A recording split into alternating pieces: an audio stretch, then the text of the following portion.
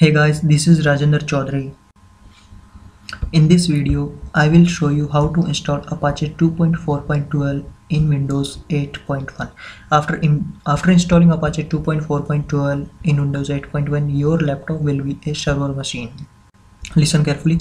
First of all, I want to give a small description about Apache 2.4.12. That this version has no .exe installer like previous version of Apache. To get this version, you have to follow a process. Here I will explain that for you. Now open your browser and go to this address. Type this URL in address bar. The URL is www.apachelaunch.com/download/. I repeat, the URL is www.apachelaunch.com/download/. Now scroll down cursor and you will see here two options. The first option is for Windows 64-bit and other one is for Windows 32-bit. I have 64-bit, then I am clicking here. If you have 32-bit, then click here.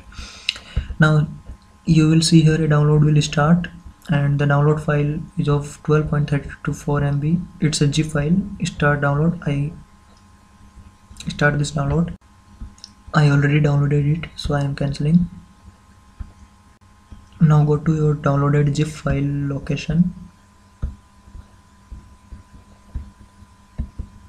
Now go to your zip file location and here you will see file is httpd 2.4.12 win64 vc11. It is a zip file. Double click on it. The 7-zip will open and extract the file. Now listen carefully. It is recommended to you that install this file, extract this file in a default directory, and the default directory for Apache is only Windows C. Okay, if default directory is only Windows C. Actually this is because the server has some default values, and if you change this value then you have to change some settings, so I recommended you to avoid these. Now click OK.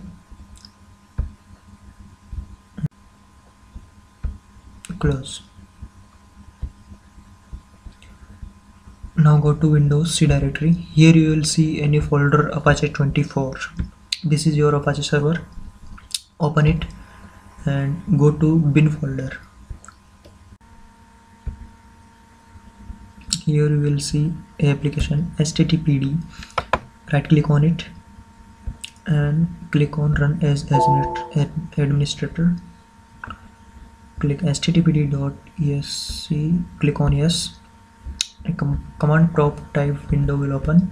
Minimize it and go to browser again and type in address bar 127.0.0.1 and click enter. You will see it works. Okay, congratulations. Now your laptop is a server machine. Thanks for watching this video. Have a nice day.